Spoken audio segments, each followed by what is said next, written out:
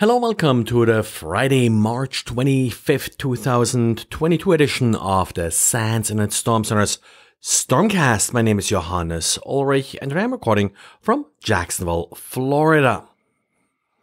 Well, this week I'm actually teaching our intrusion detection class, and one issue that always keeps coming up is, well, how to detect the download of malicious files or the exfiltration of data. And of course, one tool that attackers like to use are various websites out there that allow you to share files for free. These sites are either used to upload the data for exfiltration or, well, to store malicious code and then download it from these often well-known and non-malicious sites that, of course, are then not necessarily detected as suspicious.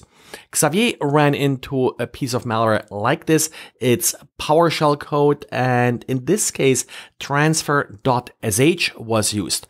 Transfer.sh, it's well known, but not necessarily one of these mainstream file sharing sites like, for example, a Dropbox.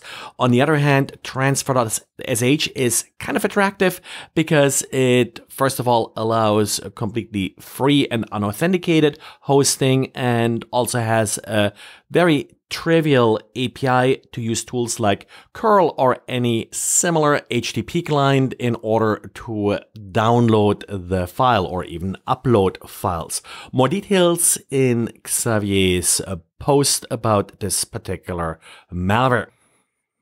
And then we got a new vulnerability in Western Digital PR 4100 NASA's CVE 2022-23121. And yes, there's already an exploit available as part of a write-up by Alex Blascat, who I think found and reported this vulnerability. What makes this vulnerability kind of special is that it's not in one of the web applications. That's where we usually see these vulnerabilities. Instead, it's in the Netatalk service. Netatalk is an open source product that implements Apple's filing protocol, or AFP. I don't think this is necessarily exploitable from the public internet, but definitely exploitable in the default configuration of the device. From the internal interface, it does require that a public share is enabled. These devices often have sort of a public share that doesn't require authentication for quick and easy file sharing among users of the device on the internal network. A patch has been released by both Netatalk as well as Western Digital. Western Digital actually just removed the component, which makes sense. This protocol is no longer really used. Netatalk fixed the vulnerability, and in addition, a number of other vulnerabilities that were also reported to the project.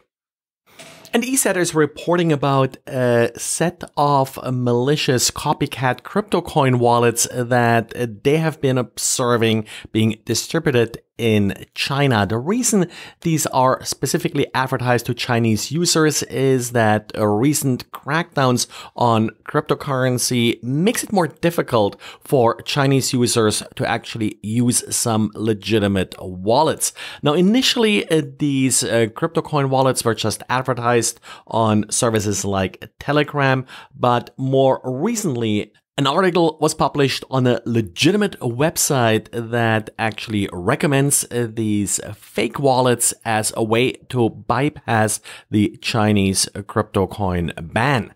Needless to say, the main purpose of these fake wallets that mimic some legitimate wallets is to steal your credentials in order to steal your cryptocurrency. And then we got a little bit news from the Lapsus group. Appears that police in England has arrested 7 individuals, all high school friends apparently, that are alleged to be behind the Lapsus group. Now, a day earlier, Brian Krebs and an article in Bloomberg News did suggest just that, and Brian sort of presented some evidence why he thinks these particular individuals are behind Lapsus.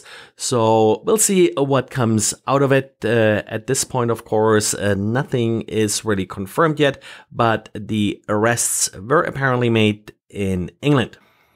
And the US Justice Department has unsealed indictments against 4 Russian government employees. They're charged with hacking various critical infrastructure systems, and these attacks go back several years.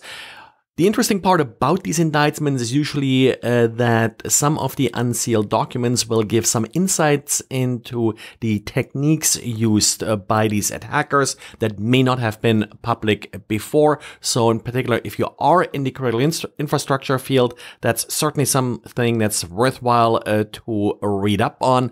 And for everybody else, well, sadly, some of these techniques, they tend then to trickle down into more commodity style attacks. Well, and that's it for today. Thanks for listening, and talk to you again on Monday. Bye.